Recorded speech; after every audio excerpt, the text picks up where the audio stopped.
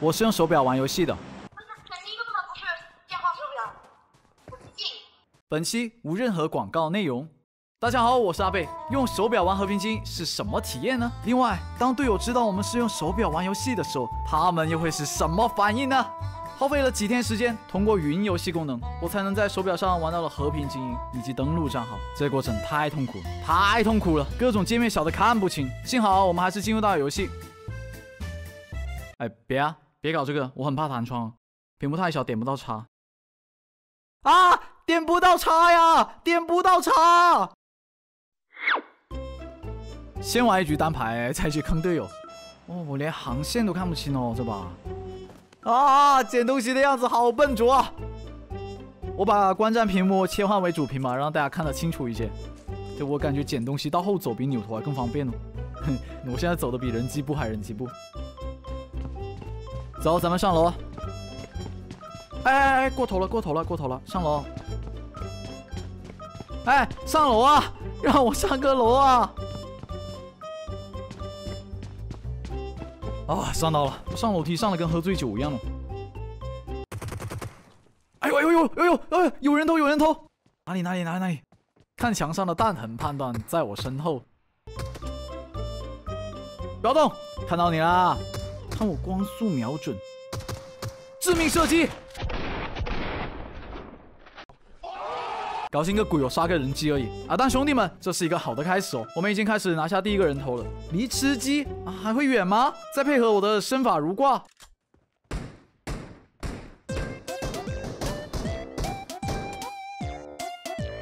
你怎么这么菜，连我个人机都看不下去了？意识，咱们主要靠意识。这波安全区在我这，非常的 lucky。不对劲哦，放大看一下。啊！不在我这，进圈！溜了！喂，有人打我，给我10秒钟，我找出他位置。小伙计，你洗了？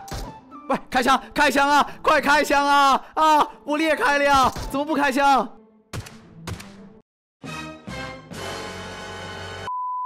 远距离对枪不适合我，咱们正面硬莽，跟敌人贴。啊，这不就看清敌人的位置了吗？没有人能从我的枪下逃走。哦，手感来了，待会4排组上队友乱杀，好吧？滚！然后做载具也是没问题的。啊，不要撞啊！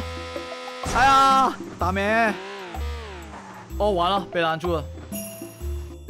打药！快打药！按键太小了，我戳不到打药啊！难道我就这样命丧毒圈了吗？打药啊！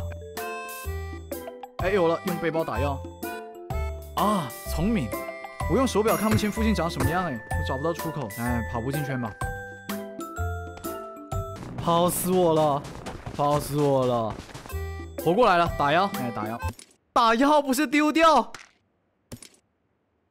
不要丢出来啊！我哭了呀！打药啊！哦，有空投，追梦！手表玩和平精英啊，来一波抢空投！哎，我看到空投了。怎么不冒烟呢？这是个石头啊！有埋伏！哎，空投有埋伏！哎，打中他了！哎，开枪啊！哎，又开不出枪，敌人躲起来了。这个人机敌人很强哦，但是人机敌人用了战术。不管他了，我直接舔空投吧。哎，点空投啊！按键太小了，我舔不到。哎，赶紧啊！我突然觉得手表是可以上王牌的，因为这个游戏特性是可以狗上分的嘛。不是有一些主播就直播狗分上王牌吗？那开局直接跳废墟高点狗起来，全局基本都不动，愣是冲上了王牌。哎，我真觉得手表玩和平精英冲王牌是真的可行的，很可靠。喂，怎么了？画面怎么不动了？画面呢？啊，吓死我！我天啊！淘汰最后一名敌人，掐击，开始匹配队友。完了，我不知道他们要跳哪里，千万别扔下我不管了。这把我是不是跟随队友啊？我看不到哎。一跳，我们跟随一跳，我们跟随。我尽力吧，跳伞还是没问题的。团灭了，又开了一局4排。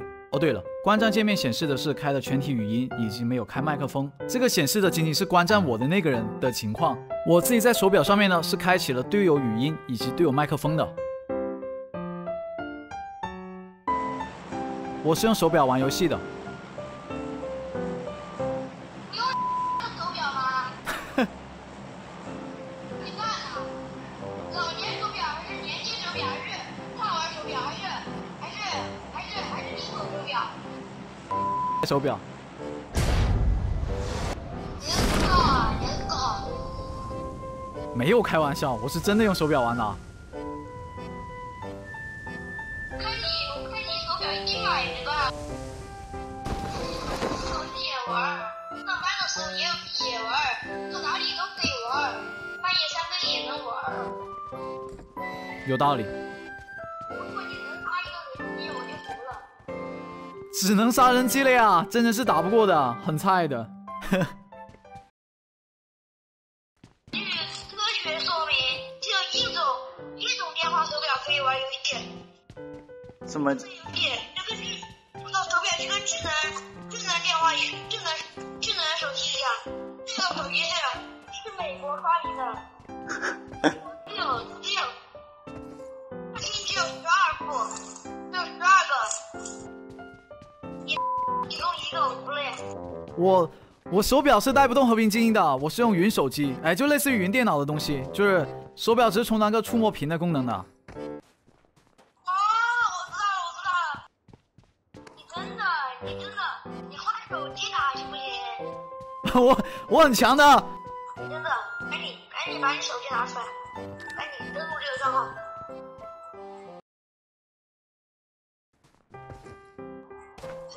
不是，这个推不啊？那手表上能下 QQ， 你告诉我。可以扫码登录啊。